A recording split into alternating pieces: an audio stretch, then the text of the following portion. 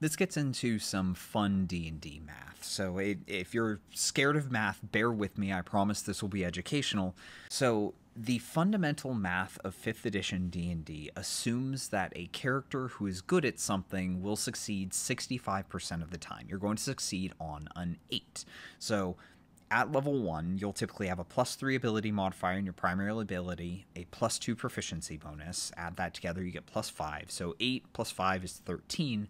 So the expected AC for a monster at level 1 is 13. So that progression stays on track through the entire level range.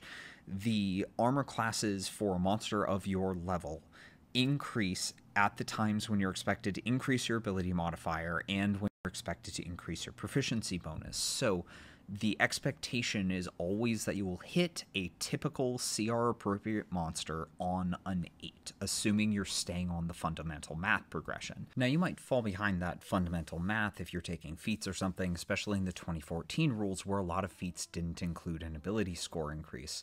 With that 65% assumption, we can use that to calculate your expected damage per round, or DPR. So essentially just calculate your average damage, multiply it by 0.65. That is how much damage you are expected to do